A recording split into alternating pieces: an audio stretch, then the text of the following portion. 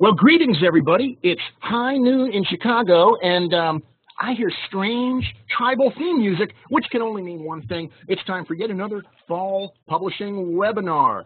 I'm Chris Beytes, editor of GrowerTalks and Green Profit magazines and the e-newsletter Acres Online, and I'm going to be your host for the next 50 minutes or so as we tackle today's topic, weed management in container nurseries, selecting the best options and product rotations for your crops.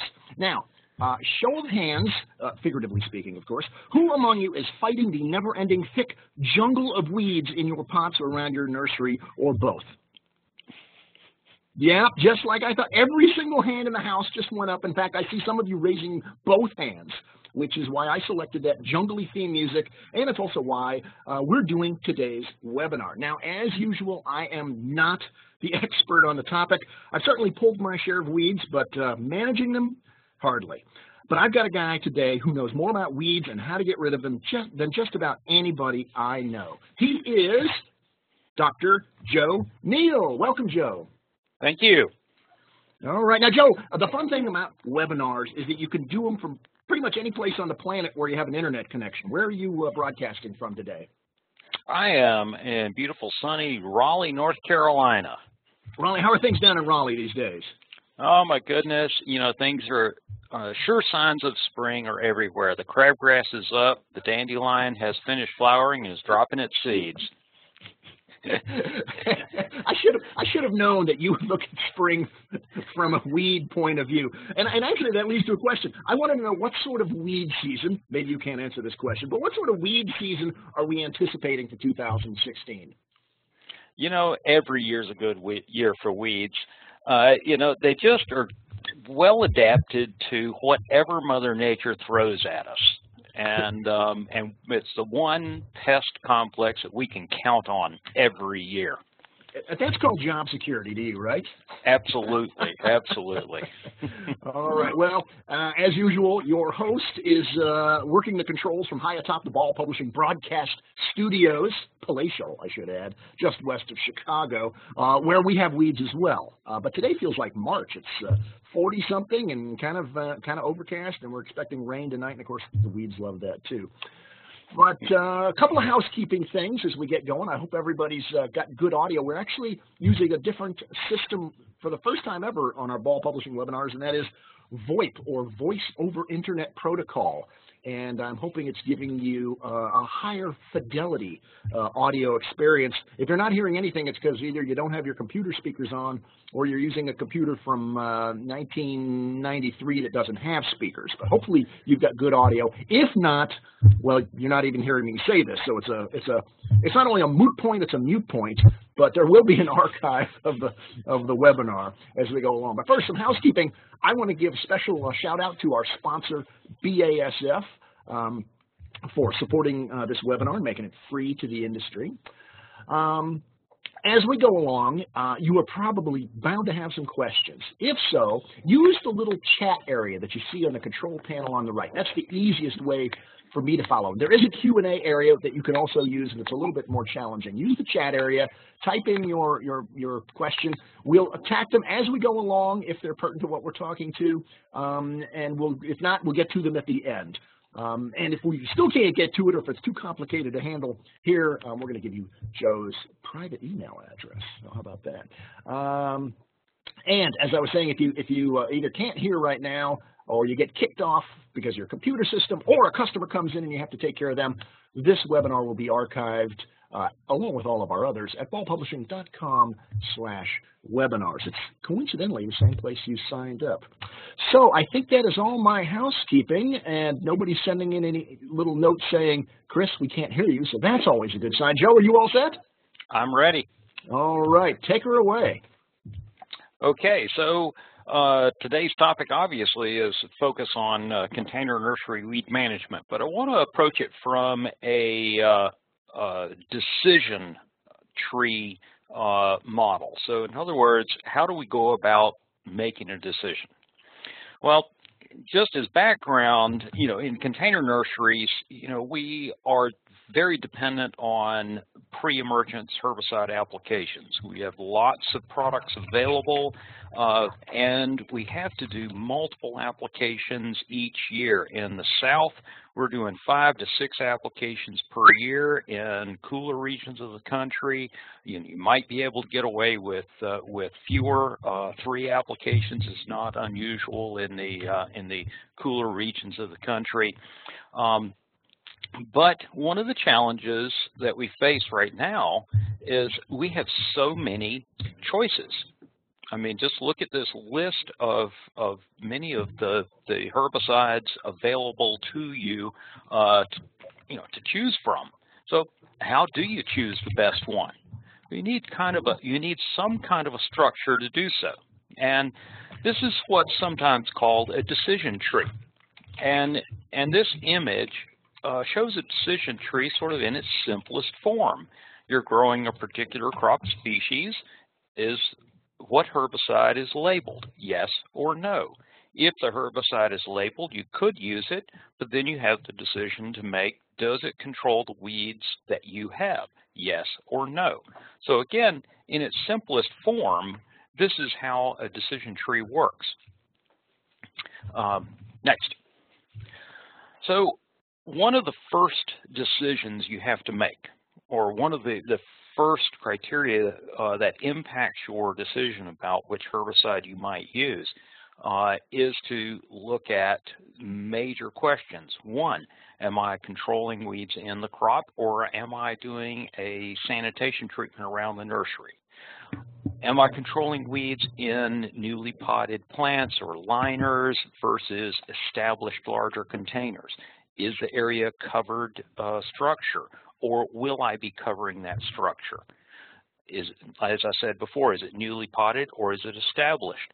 And of course, what type of crop am I growing? Woody, herbaceous, grasses, conifers, all have different there are different herbicides labeled for all of these different situations. And every herbicide is going to have a section on it with special warnings, with language that says, do not use this herbicide on fill in the blank, a list of crops.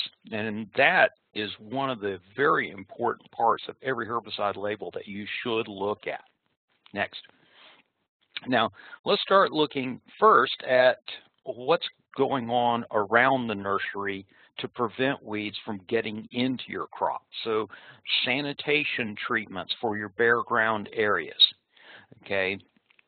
Gravel areas or soil areas around the nursery. What I usually recommend are applications of pretty broad spectrum products like SureGuard, plus or minus Barricade, or Marengo.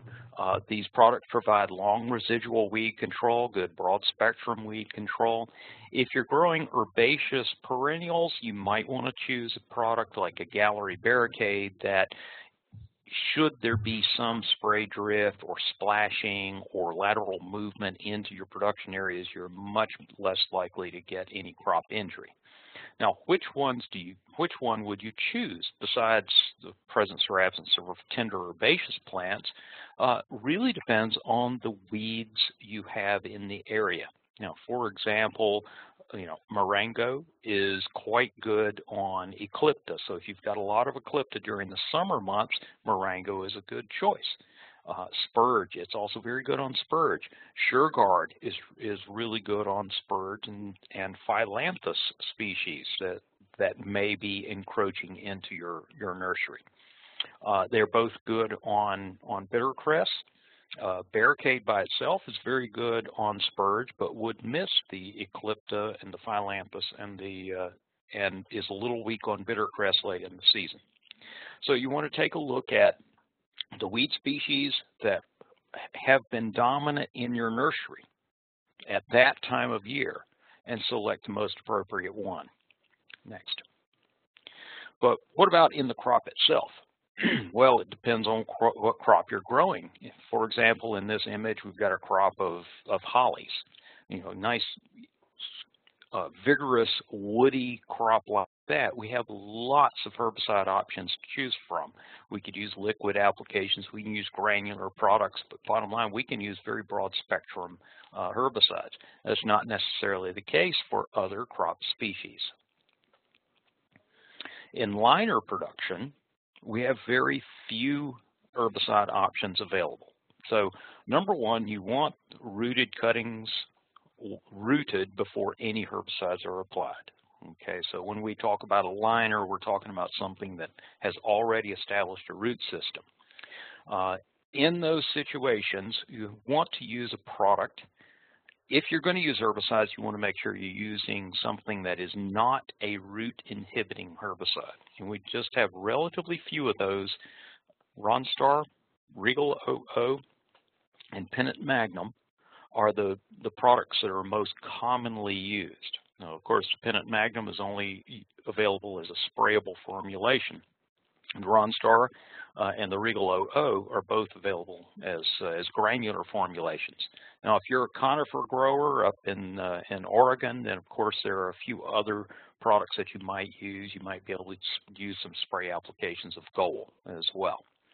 But in liner production, as you see in this photograph, this grower could use herbicides in this site because it is open air. It has shade structure on it. It might get covered at some point during the year, but it is open air. So pre-emergence herbicides can be used in the crop. Right now, if you're propagating under cover, there are no herbicides that can be used in liner production under or in covered structures. No pre-emergence herbicides, I should clarify. Okay.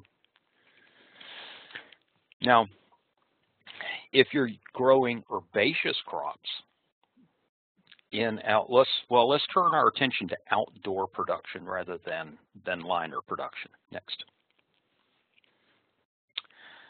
In outdoor production, we're taking our liners and moving them up to larger pots. And the size of that liner can make a big difference in the herbicide you choose. Okay. For example, what you're looking at here is our seedling wax myrtles, and this is standard seedling wax myrtle that is grown in container production in the Carolinas. And when they are first transplanted, you can get severe injury if you use Broadstar or Freehand or Marengo or Tower on those seedlings. However, if you delay those applications for another 8 weeks or so, then giving those seedlings a chance to establish and get some basal diameter, then you can use those very same herbicides. And the product labels reflect this. Broadstar in particular says don't use Broadstar on newly potted 1 gallon or smaller crop plants. And this is why. It's these young transplants that can be damaged by an application. Similarly, for many years we've known that azaleas can be damaged by too high a dose of a dinitroaniline herbicide. Now, dinitroaniline herbicides are part of almost all of our pre-emergence herbicides, our combination products such as OH2, biathlon, Freehand, Snapshot. They all contain a dinitroaniline that we think of primarily as a root inhibitor, but for very young plants and very young azaleas in particular, you can get some stem girdling right at the soil line if you use them on too young a crop. Okay, so a lot of times we like to see something else used right at transplant. So again, newly potted, rooted cuttings can be very sensitive to certain herbicides. And here are a few images of what happens if you get Broadstar on some of these crops too early in their life cycle. So again, look at the caution statements on the labels. And if the label says don't use it, for example, on young newly potted liners or bare root liners until they have established, this is why. Now, of course, the type of crop you're growing will have a tremendous impact on your weed management options and the herbicide options. If you're growing an herbaceous perennial, such as you see on the left, then you're going to have fewer herbicide options than if you're growing shade trees on the right. And in that shade tree production area, you're going to have a much larger assortment of pre-emergence herbicides, but also a larger assortment of post-emergence weed control options available to you. So let's talk about selecting the best herbicide. First and foremost, your number one consideration is safety to the crop. So next. So whatever we do, we need to make sure that the herbicide you choose is safe on the crop. Next. Now, how do we do that? Again, let's take a look at our sort of decision tree. If you look at the crop itself, it may not be just the species that you're growing, but the type of crop you're growing can separate a lot of decisions.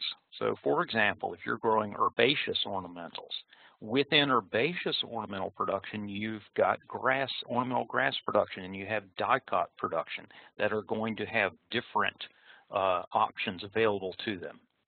So under the grasses, what kinds of weed management solutions are possible? Post-emergence broadleaf weed control, there are a few herbicides for that. We have a herbicide for pre-emergence broadleaf weed control. Gallery can be used on a lot of ornamental grasses for that purpose, but controlling grass weeds is going to be more of a challenge in ornamental grass production. It's going to require probably more hand weeding for grass weeds and more attention to the history of weeds in your production area. If you've got areas with a heavy dominance of grassy weeds, you need to take a step back and look at why those grasses are there, and if there's anything I can do to prevent those grasses from becoming more of a problem in my grass production. Similarly, if you're growing broadleaf or dicot or herbaceous ornamentals, you've got, aspects of those crops that will affect your weed management decisions. For example, is this an herbaceous perennial that dies back to the ground in the winter and comes back from a storage organ, such as a peony, or a hosta? If it dies back all the way to the ground, you have the option of doing some post-emergence weed control in those pots that you don't have if it's an evergreen perennial or a perennial that just does not go fully dormant, like our Rudbeckias and Echinaceas in our climate really don't always go dormant completely. So, in that dormant season, if you've got weedy pots of hostas, you can use a post-emergent spray to clean up the bittercress and oxalis that might have come up in those pots. You can use dicot for that purpose. But if it's an evergreen plant, then obviously you're going to be left with more hand weeding. In the dicot crops, we have a lot more options for grass control. We have pre-emergence herbicides. We have post-emergence herbicides that could take grasses out of our dicots. Okay.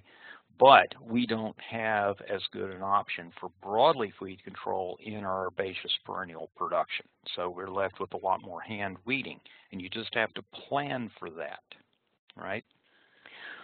So what about woody production? Let's move into talking about that. We have a lot more options available. Next. In woody nursery crops, we have a lot more options because our crops will tolerate the herbicides. Okay, we have broad spectrum herbicides like OH2 and Rout and Biathlon and Broadstar and Snapshot and Freehand and Marengo, and boy, the list goes on and on. Well, how do I choose these? And here are a few of my sort of rules of thumb. Okay, OH2, Rout, and Biathlon have a lot of the very same active ingredients. Okay, it's oxyfluorphan plus a dinitroaniline herbicide. They are very similar in many, many ways, and they're safe on most of our woody crops. There are a few exceptions, and they're going to be listed on the label in the precautions section. Okay, and this chemistry has been in the marketplace for a long, long time, so we have high confidence in what we know about these products. Now, Broadstar and Marengo are a little different.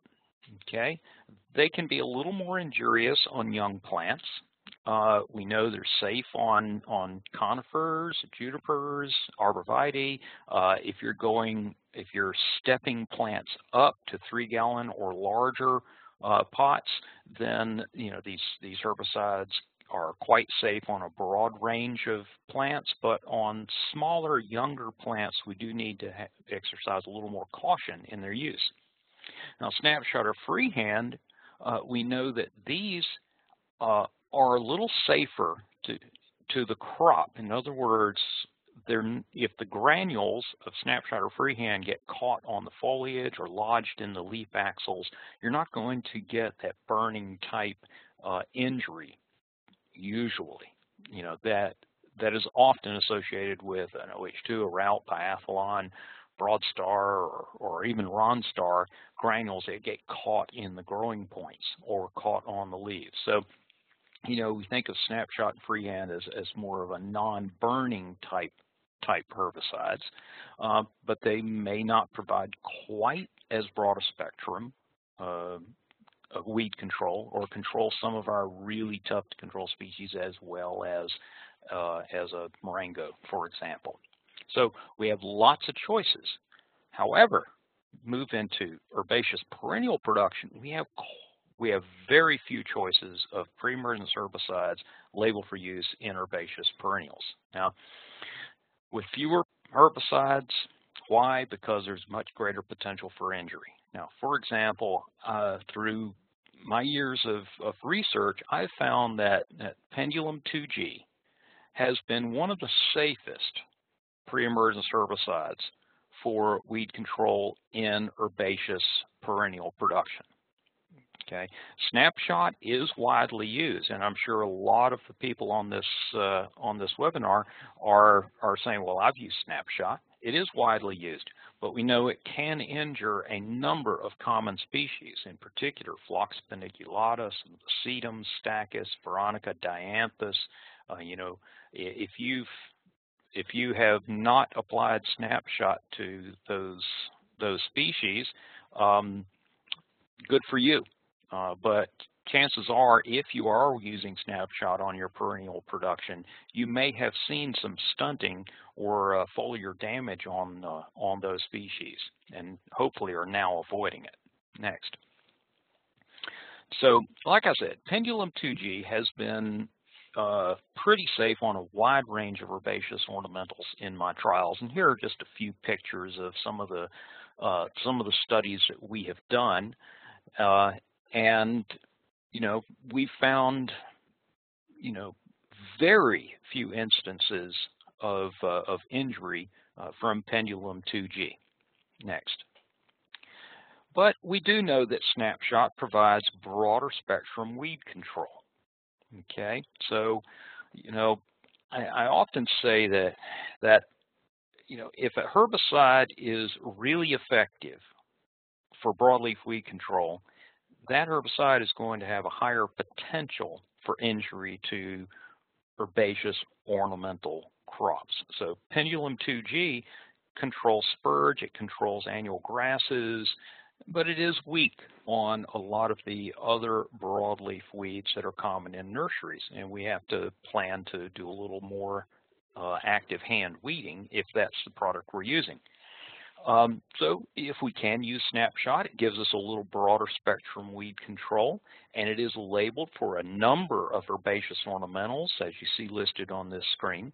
But it also has a list on there of species for which you should not use it: coneflower, foxglove, lamb's quarters, phlox, dicentra, iberis, and there are quite a few more on the list. So really check your inventory of plants you're growing against that list that says do not use to make sure that you're not injuring your crop. Alrighty, so almost every herbicide label has some of these special precautions. So it's not just on herbaceous ornamentals either. There are some woody plants that are injured by our pre-emergence herbicides. For example, certain cultivars of azalea have been injured by OH2, and if you look on the label, it's going to provide that information. when we first began our research with Snapshot, I was working in upstate New York at Cornell University, where Euonymus elatus compacta production was a very important crop to the growers there, and it really surprised a lot of people when Snapshot started causing injury on Euonymus elatus compacta. Okay, but I say this, and I show this picture there. Who would have ever thought that Fusilade would cause severe injury to a ground cover juniper? Well, if you look carefully on the Fusilade's label for controlling weedy grasses in lots of different junipers, but if you look carefully on the label, it does say that injury to Bar Harbor juniper is common. So now, if you have trouble telling Bar Harbor juniper apart from blue rug juniper, I know how you can tell them apart. And of course, this is a joke part. It doesn't work quite as well when I can't hear you laughing. Next. I'm sure they're all laughing. All across the country and around the world, they're chuckling at their computers right now. And making a note not to apply this to their blue-green junipers. A good belly laugh. All right.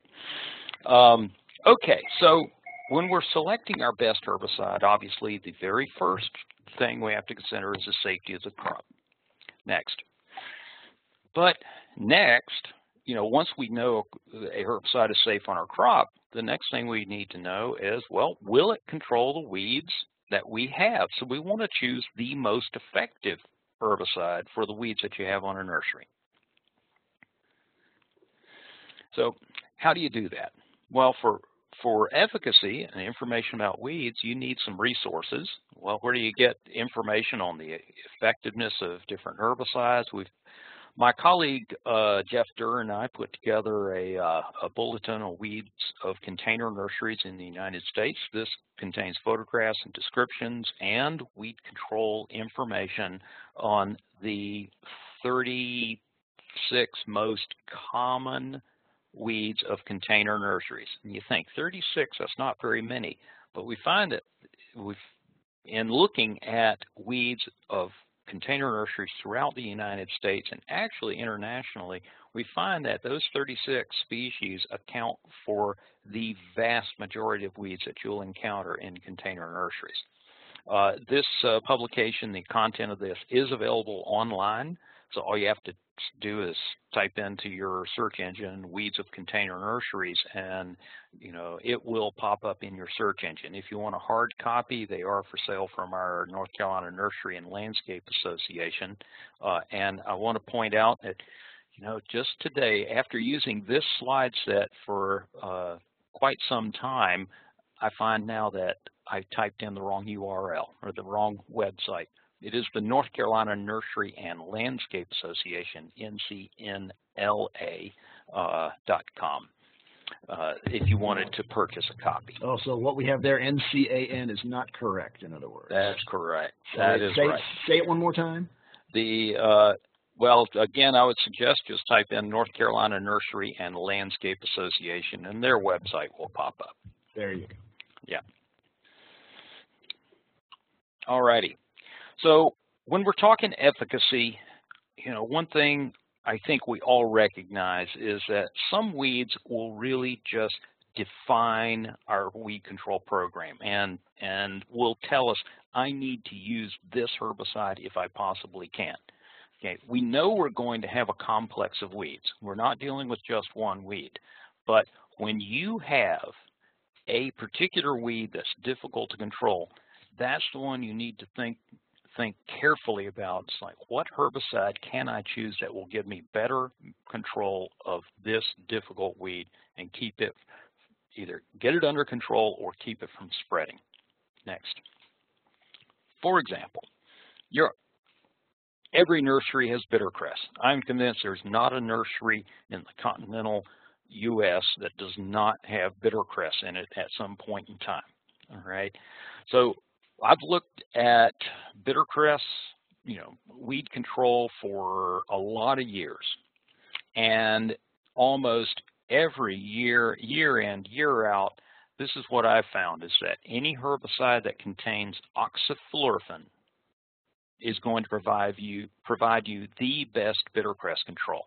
So anything that contains oxyfluorphan, for example, OH2, Rout, Biathlon, the excuse me, the Harrell's, HGH, all contain oxyfluorphan. Okay, Regal OO is quite good as well. Okay, Ronstar is good, not quite as good as the products that have oxyfluorphan in it. Okay, Broadstar and Marengo are quite good. Freehand seems to perform well in the late spring and summer months, but not quite as well over winter. Snapshot, on the other hand, seems to work consistently in the cooler season. Okay, well, I should say works more consistently in the cooler season than it has in the warmer times of year on bitter cress.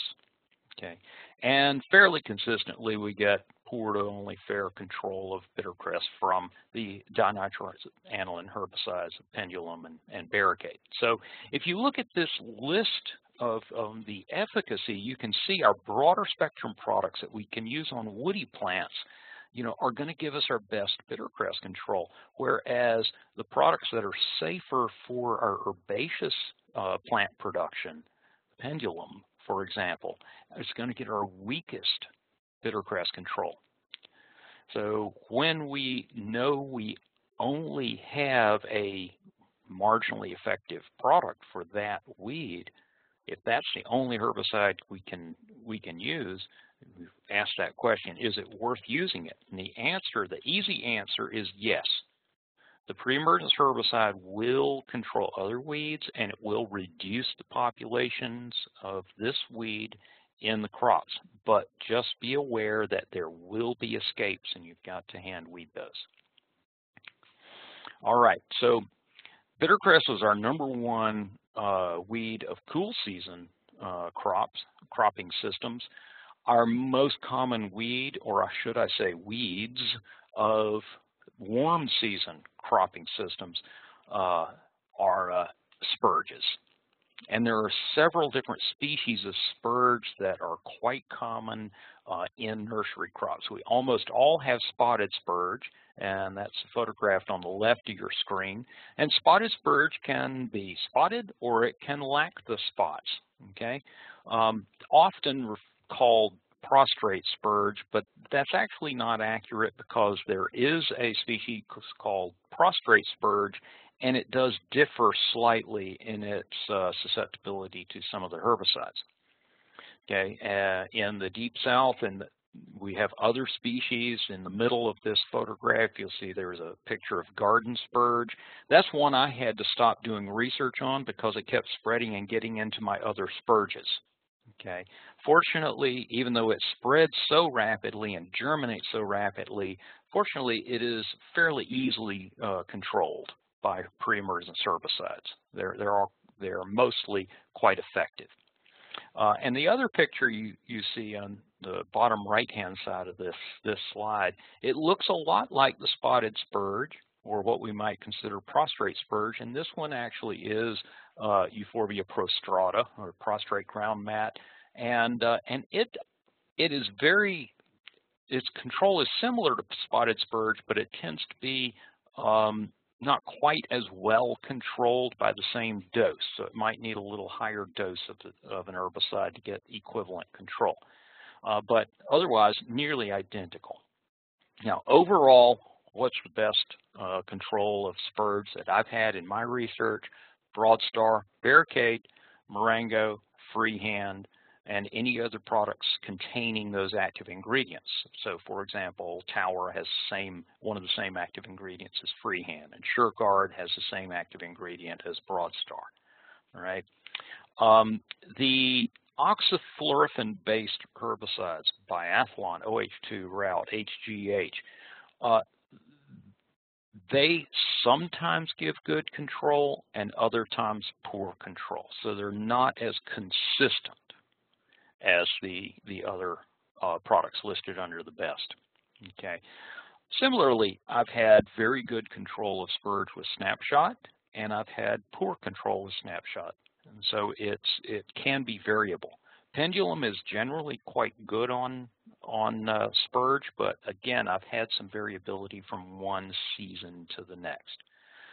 One thing you can almost always count on is that reliance on Ronstar and OH2, you're going to get only fair to poor control with those. You'll see a big difference in the spurge control depending upon the dose of Ronstar you apply. If you apply the highest labeled dose, you'll get some fair control. If you apply the lowest labeled dose, you're going to get poor control.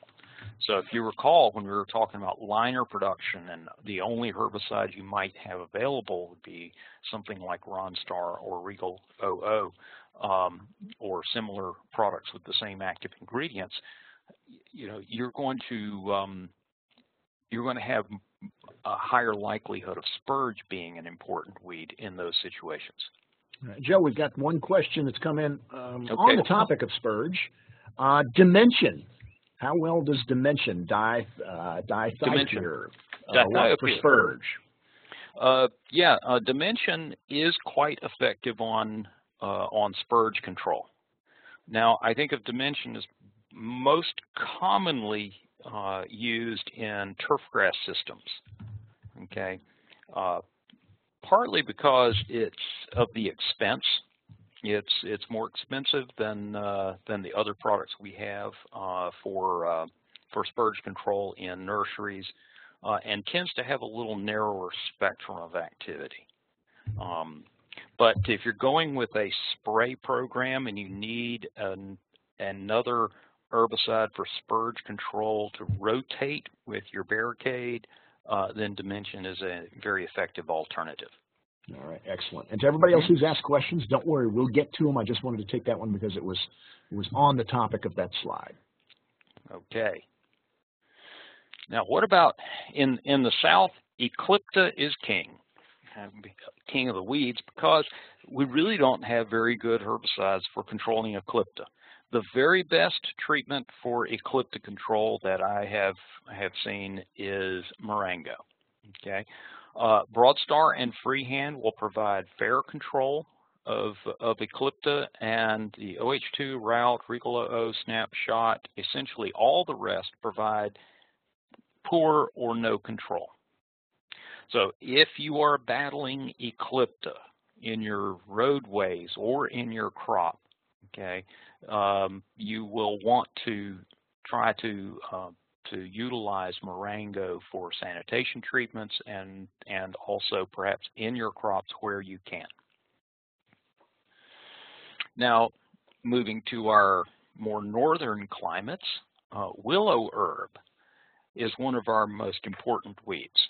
Now, willow herb, of course, is wind dispersed, and there are very few herbicides that are truly effective. Now, I'll apologize, I left out one of the most effective herbicides from this slide. The best herbicides for controlling willow herb in my trials have been Ronstar, Freehand, and Broadstar.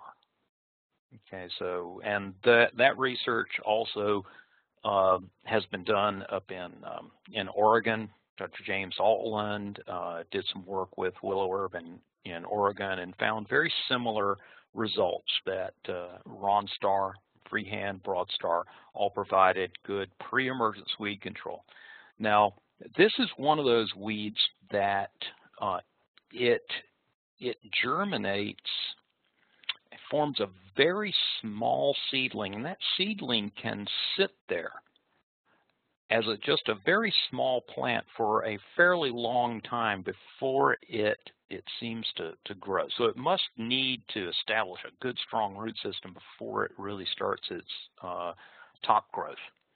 And so this is one where you might miss the population with your pre-emergence herbicide application. You might not see those tiny seedlings that are already germinated. And remember, our pre-emergence herbicides, by and large, have little or no effect on those seedlings once they have already germinated and begun to establish. So This is one to make sure you get the treatments out before they germinate. And if they've already germinated, disturb those seedlings with hand weeding or what we jokingly refer to as micro cultivation in the pots before your pre-emergence herbicide is applied. Joseph says that the willow herb at his nursery has become very resistant to gallery. Have you heard that? Well, in my experience, gallery never worked on willow herb very well. So I've not heard of any specifically resistant populations, but I've never really heard of gallery working well. But I would be curious to hear from him to if gallery did in fact work for him in the past and doesn't anymore. That would be news to me. All right. Which leads to another question, or in fact, it was our first question. Do you use herbicides in a rotation for resistance management? Yes, and we're going to talk about that specifically in just a bit. All right. So let me table that one for a moment. All right, let's move but on. Bring the question up again if we need to. All right. So another important weed in the southern United States is Phyllanthus, and actually before you in this slide are two species. One is Phyllanthus tenellus and one is Phyllanthus urinaria. The middle one is tenellus, or long-stalked Phyllanthus, tends to get tall, sort of a tall and thin growing plant, but more common in container nurseries than the Phyllanthus urinaria, which is on the left-hand side. Okay, these are plants that used to be in the spurge family. They've reallocated them to their own family now, the Phylanthaceae. Okay, and they are actually quite different than the spurges. A lot of herbicides that work on spurges do not work on the Phyllanthus. So, for example, what we have found that provide the best and most consistent Phyllanthus control are Broadstar and Marengo. And they both control both species. Okay, OH2, Rout, Biathlon, Ronstar, and Regal O all work well. They seem to work a little better on the long-stalked than on the chamber bitter. Okay, Freehand also works better on the long-stalked than it does on the chamber bitter. Fortunately, chamber bitter is more of a landscape and turf weed, and the longstalk is the main one that we're dealing with. The other herbicides just have little or no activity on Phyllanthus. So if you're battling Phyllanthus, it is a warm season weed. You want to have your summer program should include one of these treatments that provides good control, good or excellent control of the Phyllanthus. Remember also that the Phyllanthus has explosively dehiscent seed pods, so once it's up, it can spread and it can have multiple generations per year, like many of our container weeds. All right, so we've got all these really effective herbicides, but we continue to get weeds, and we have to spend money pulling them. Well, why do weeds keep coming up? Let's take a look at that question. Whenever you apply a herbicide to your substrate, and you look at this graph over time, and that x-axis is the weeks after we apply the herbicide, you can see your weed control starts to drop off. And for example, this is for crabgrass. I just pulled this one because it had nice curves. All right, the Broadstar is not as good on crabgrass control as some of our other herbicides. But if you look at the crabgrass control on day 0, in other words, if I put crabgrass seed in the pot on the day that I apply the Ronstar, we got almost 100% control of that crabgrass. If I put crabgrass seed in that same pot 4 weeks later, we get only about 55% control of the crabgrass seedlings. And by 6 weeks, we're essentially getting no control. compare that to our snapshot treatment that is better on crabgrass. You can see the crabgrass control lasts longer. Okay, we've done this kind of research with crabgrass, with bittercress, with spurge, with eclipta, with phyllanthus, and we've been able to do some comparisons of our efficacy based on how long the herbicides last. Now, next slide. So, based on some of this research, we came up with these guidelines a number of years ago that if you had eclipta, what we found was Broadstar gave us about 3 weeks of effective weed control. Snapshot and OH2, only 1 to 2 weeks of effective bittercress control. If you look at, eclipta control. But bittercress control, the Broadstar was giving us about 6 weeks. OH2 was going up to 11 weeks. Snapshot was giving us about 5 weeks. Okay. Phyllanthus, the Broadstar and OH2 were giving us 9 to 10 weeks, but Snapshot was only giving us 3 weeks. And this is where, this starts to explain why, we get some weed control, but for example, when I say that Snapshot provided some suppression or only fair or poor control, what we really are talking about is the Snapshot provided a shorter period of time, a shorter length of weed control, and then the seedlings began to emerge. Now, if you also look at this chart, this graph, or this table here, and start thinking about how many weeks you have between your pre-emergence herbicide applications. Are you reapplying on a 8-week schedule? Are you reapplying on a 12-week schedule? If you're reapplying on a 12-week schedule, the thing you've got to understand is weeds are going to be germinating before you reapply. Now, I'm not advocating that we apply herbicides every 2 to 3 weeks.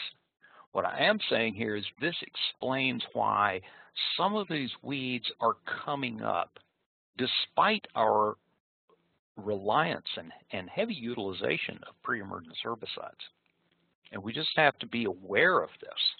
And when you're using a herbicide that's not quite as effective, you need to make sure that we plan to be out there to remove those weeds before they can go to seed.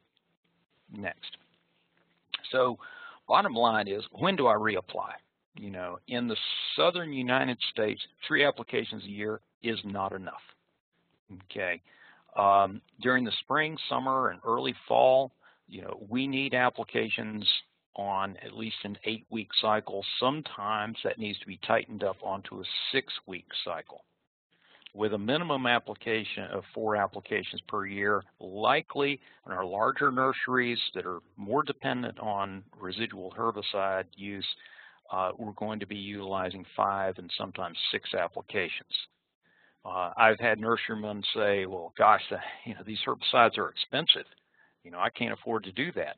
The bottom line is you can't afford not to use them, because the herbicide itself is much less expensive than the labor you spend pulling weeds. All right, so how do we go about refining the system that we've got?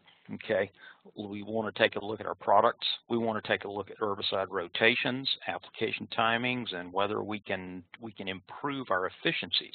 So let's take a look at a couple of these things. Next, herbicide rotations.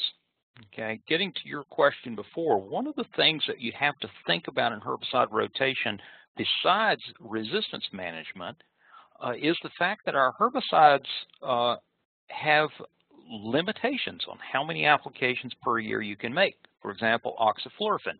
Any product containing oxyfluorphane, you get 3 applications a year.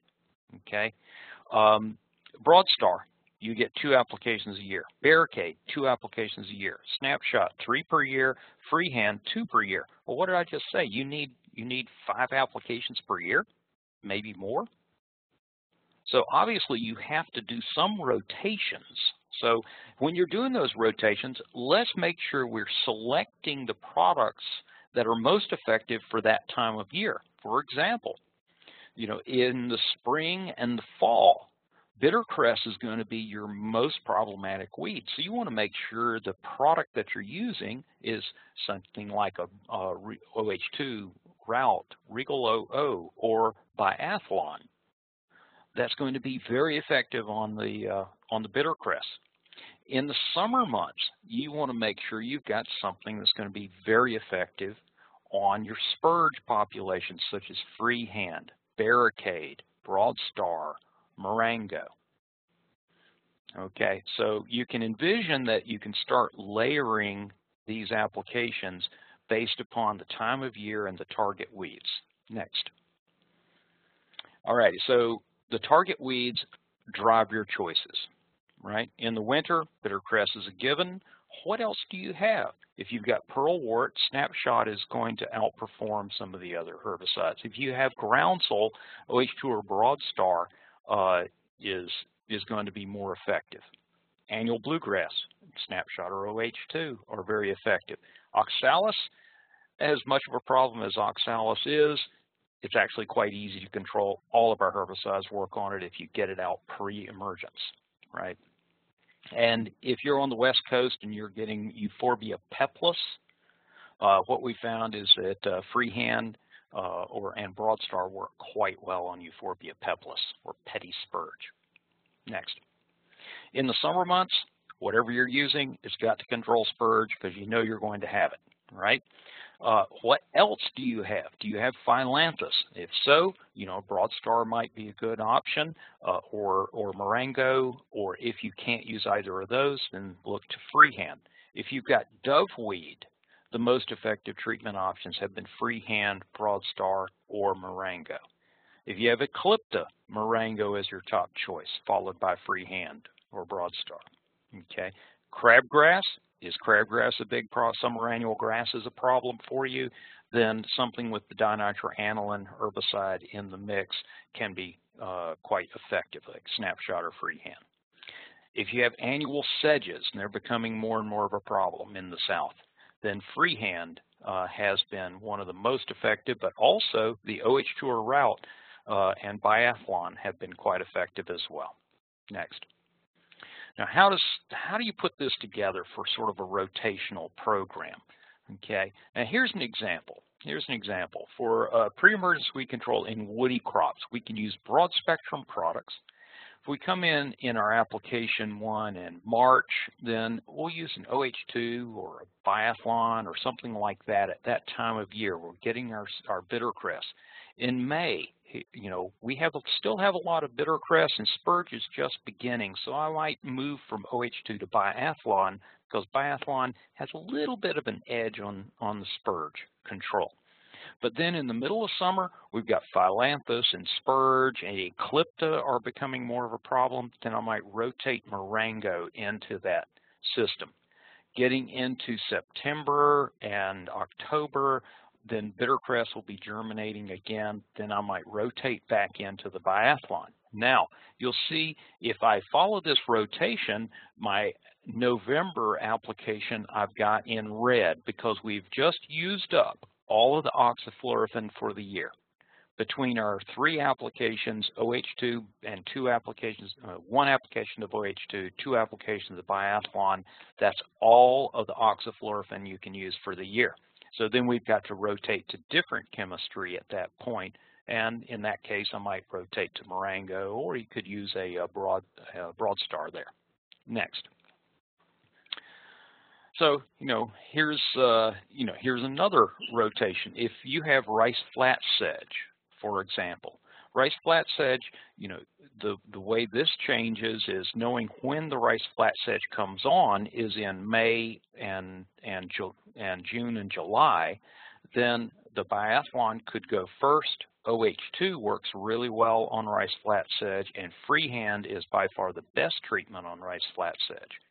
So you can pick up all that rice flat sedge, but then then you can follow with a biathlon application in September, and then again you may have used up your all of your treatments for the year for the OH2, or excuse me, for the oxyfluorofin. What about some specific things? And these are just some options for you to consider. Okay, pre-emergence herbicide program options for shrub roses. So here are 3 different options, and these, of course, will have to be adjusted because Showcase is being phased out of the marketplace. But option 1 is biathlon, followed by freehand, followed by Marengo, then followed by a biathlon or a Showcase or an OH2 at that point. Now, you'll notice that I don't have a freehand followed by freehand or a Marengo followed by Marengo.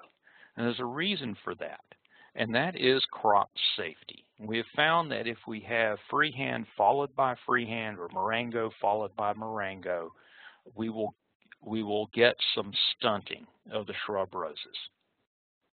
Okay, so again, what these scenarios are focused on is at potting something that's going to give you good bitter crest control, some good safety to your newly transplanted liners, and then follow up with something that's going to pick up your spurge or your phyllanthus or your eclipta that are coming on later in the season.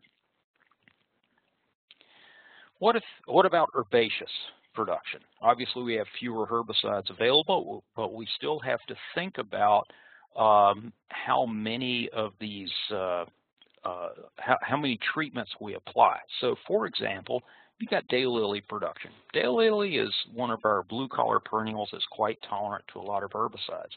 In this case, I've got a first application at potting in August, which is what a lot of our growers in this area will do. They'll go snapshot and then follow up with another snapshot application in October. And then in the middle of winter, again, probably in Michigan, you're probably not going to be out there spraying Gallery and Barricade in December. But, we had 60 degrees in December here in North Carolina, so the weeds were still germinating. And at that time, we were able to do a liquid application of Gallery plus Barricade.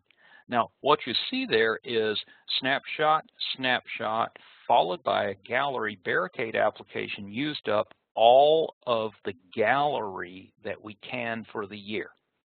So we've used up all of our materials. We can't use any more for a year. So then you could rotate for a spring application of freehand if you needed, and then certainly before May the 1st, you're going to be shipping those plants. So again, you have far fewer products to choose from, but you still have to think about these maximum use rates per year and then rotating for products that are effective on the weeds you have at that particular time of year. Next. Joe, Brad, back to daylilies. Brad wants to know if you've seen any damage from Gemini. From Gemini, no. In fact, I've had Gemini on our on daylilies in a couple of experiments, and Gemini has the same active ingredients as Gallery Barricade. So it's those products have been widely used on daylilies for a number of years. If you happen to apply that as a spray application right when it's starting to put some flower buds up, it's possible that you could deform some of the new stalks on those for the flower buds. But otherwise, I've never seen any problems. All right, very good. Next. All righty, so regardless of which pre-emergence herbicide you use, you want to select the right product. You want to treat immediately, or very soon after potting. Our research has shown that spurge can germinate within 4 to 5 days. So if you wait a week or 2 weeks to treat, you may have already missed your spurge and bitter crest emergence. Also, we want you to hand weed frequently to prevent seed production. I've got more to say on that in a moment. And of course, apply your herbicides uniformly. If you don't apply them uniformly, they're not going to work for you. And we've done collections in commercial nurseries and seen that, Your distribution of granules is quite variable in nurseries, up to 250% variation from 1 square foot to the next in the distribution of granules. So the secret to getting good granular distribution is actually to try to go over the area multiple times at lighter dosing. Don't try to do it in one pass. You minimum of 2 passes. 4 passes is actually even better. And I know that takes time, and time is money. Next. Now, I said I wanted to say a little more about weeding frequency. If you let the weeds go, they're going to go to seed. They're going to have new populations. When you first pot up a crop and it's got a few weeds in it, it is just a few weeds. But if those weeds go to seed, then you've got a lot more weeds to deal with later on. Okay, so I'm an advocate of frequent hand weeding to try to infuse sanitation into your weed control program. Next. So here is a picture at one of our on-farm experiments. The picture on the left is the pile of weeds we removed from one of our blocks of plants.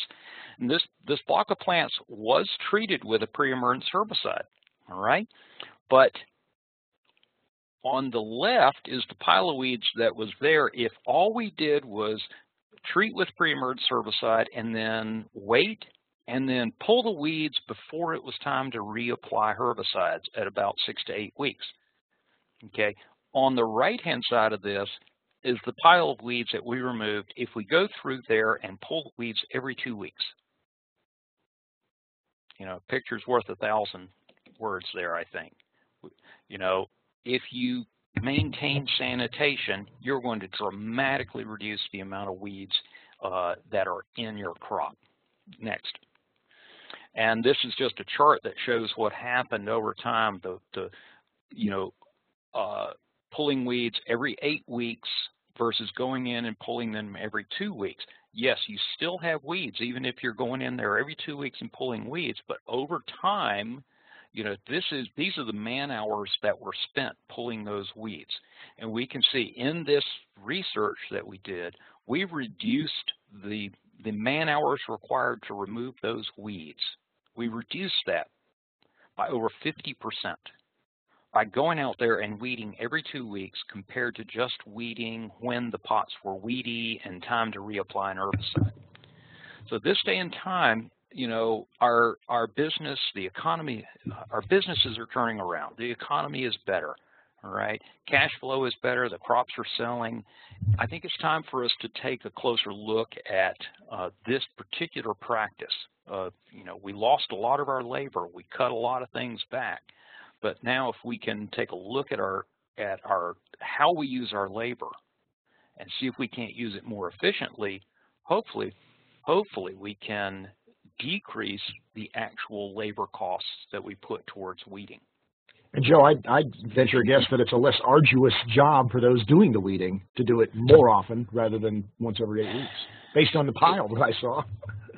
You would think so, but I must say that, you know, when you're going out there and you have to do it every 2 weeks, nobody likes weeding.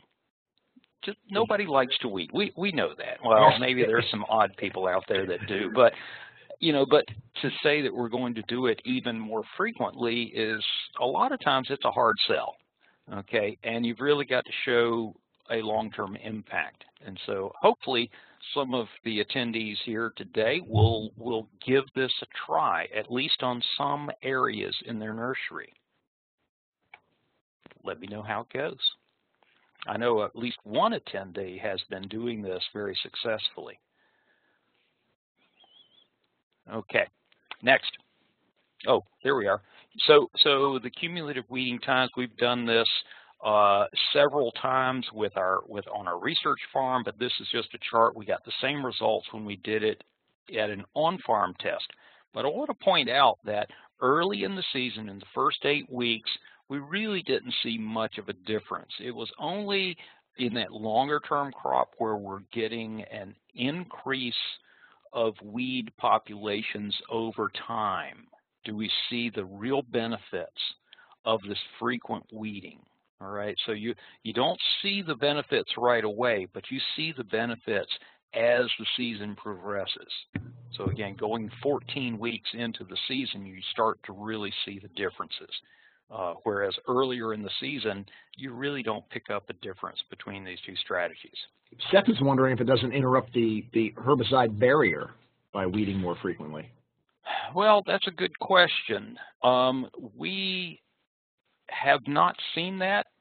I think, of course, every time you go out there and weed, you're going to disrupt the barrier, but I think the benefits of reducing your seed populations have outweighed the negative aspects of the disturbance. And again, we're going out and pulling very young weeds, which has less disturbance than pulling big weeds. Right. That's a good question, though. We got to keep moving. We're running a little late, but everybody's sticking with you. Sorry. No, I'm sorry. I'm a hot topic. Long-winded. I'm long-winded. I apologize. We're going to finish it up here. So this just sort of wraps it up. When, weeding frequently versus when it's weedy, we had a 50 to 80% reduction in weeds, up to a 60% reduction in time spent weeding. But at one site, we didn't reduce the time required for weeding at all. Okay, why? Because that was a pretty clean nursery. The good news is, under no circumstances did we ever increase the amount of time you spent out there weeding by going more frequently. You have only positive returns on this. So overall, the average was a 30% reduction of weeding. Yeah. Now, of course, the challenge is labor management.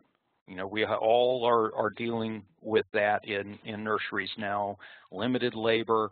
So you really have to, if you decide to do this, you really have to make it a commitment to stay on cycle. If you miss a cycle on that 2-week weeding, it's hard to catch up because the weeds have gone to seed already by the time you get back. So next, so to be effective, this frequent weeding really needs to be part of the overall management plan. So once you get those weeds out of there, don't just throw them on the ground next to your crop, because these seeds will spread and go into your crop again. So get them out of there, get them off the site so they can't spread on the nursery. And yes, I'm sorry. No, it's perfect. Everybody was hanging on. It's great information, and this is as many questions as I've gotten in quite a while. So let's tackle some of them. Let's talk about specific weeds. How about mugwort? Recommendations to control mugwort. Oh my goodness, mugwort. I'm working on the assumption that this question is for field nursery production. So what we've found is, that there's really nothing better than glyphosate, but that glyphosate needs to be applied in the spring and the fall. Okay, and during the summer months, you can do some cleanup applications, but you actually want a little bit of the mugwort vegetation present in September time frame. You can do your glyphosate application at least a 2 quart per acre rate at that time. 2 years in a row, spring and fall applications, we had 95 to 98% control. Now, one thing you've got to remember there is if you are cultivating the middles between your rows, you're spreading the mugwort. So if you've got mugwort in the fields, you've got to stop cultivating. Okay, go to a different between row management system. Put some covers, some grass cover in there or something like that. But before you do that, let the mugwort grow up a little bit and spray it all, because it spreads underground by rhizome. Now, if you are producing shade trees or arborvitae or junipers or taxus in the field, casseron applied in the winter, in the dead of winter, can be a very effective tool in suppressing mugwort in the field. All right. I'm going back to some of the earlier questions. Folks have been on the line the longest. Mark wants to know about, is there a risk using Sanitation treatments, herbicides, in gravel areas immediately outside greenhouse air intake vents. Well, that's a good question, Mark. And I think some good old-fashioned common sense is often a good thing to apply to these situations. If you're spraying around the greenhouse, it's always a good idea to shut the fans down so you're not drawing any spray in there.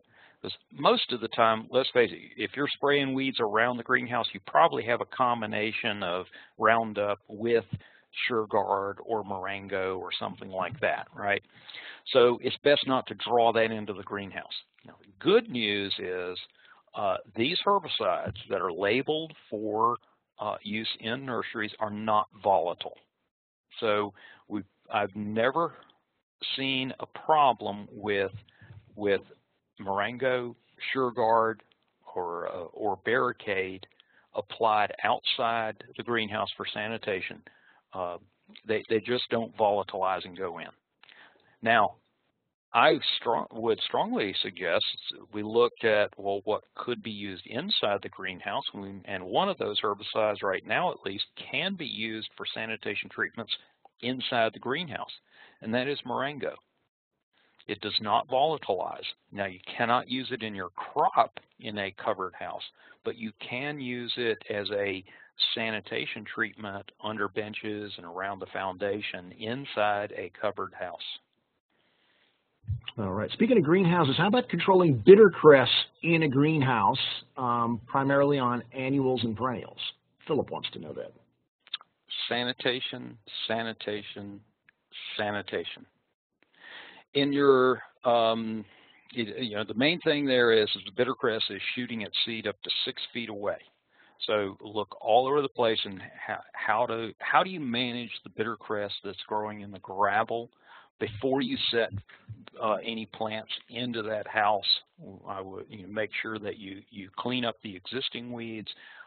You can use Marengo as an application for pre-emergence bittercress control in those situations. Water it in, and then you can set flats on that gravel area. But look to the perimeter, look to areas around where support structures are. All those little spots where the bittercress grows and can shoot its seed.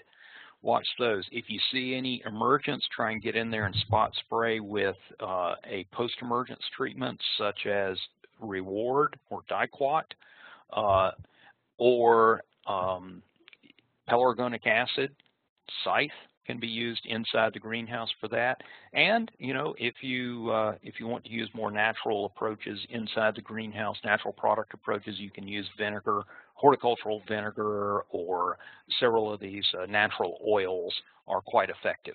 They're just a little more expensive to use than the Reward. All right, we've got a crop-specific question. Peonies. Herbicides for peonies.